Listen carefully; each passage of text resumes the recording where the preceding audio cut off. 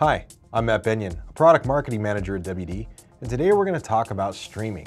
Streaming is a great way to enjoy all of your movies, music, and photos on the best screen in your house, which in most cases is a television.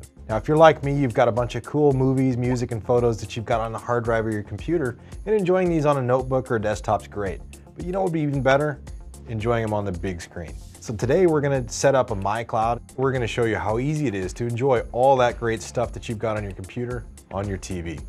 So here's what you need to stream stuff to your TV. First, you need a network attached hard drive. And today we're going to be using a MyCloud. And you also need a smart TV or a smart TV media player. The WD TV Live is a great media player. It's awesome because it plays just about any file type you throw at it. Whether you've got movies, music, or photos, it'll play just about anything. Let's actually get streaming right now. The WD TV Live media player is really easy to connect to your television. An HDMI cable connects the WD TV Live media player right to your TV.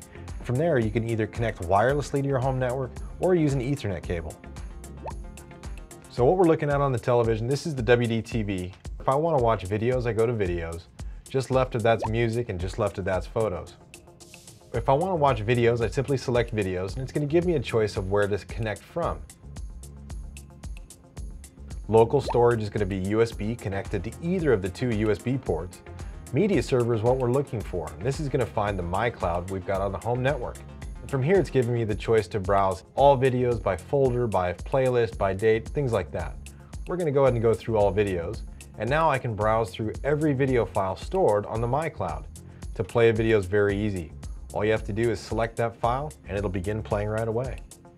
Now that you see how easy it is to stream your personal content to any TV in the house, let's sit back, relax, and enjoy the show.